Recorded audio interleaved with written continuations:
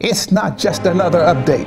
It's proof that God's work is always happening here on this campus, which means you need to know about it and be a part of this wonderful, powerful movement for God's ministry.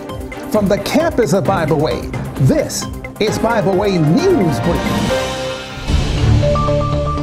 We invite you to join us for our monthly reading of Luke chapters 10 and 11. We know spending time in the Word and with the Lord daily will enhance our spiritual growth.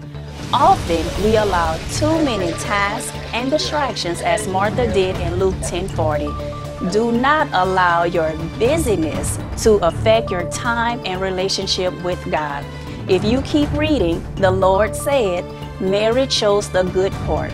So follow Mary's example and watch the wonders of the Holy Spirit work in your life.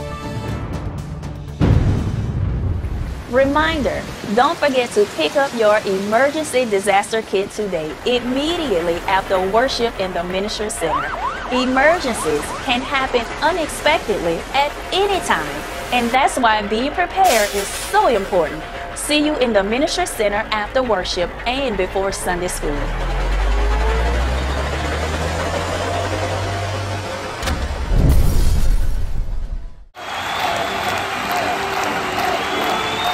We need all graduates, high school, college, and higher education recipients to complete the graduation bio and submit the documents to the church office. We will celebrate your accomplishments during worship on Sunday, June 26th.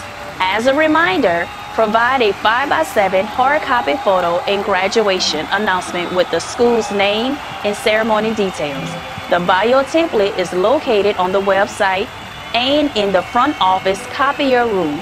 Please call the church office if you have any questions.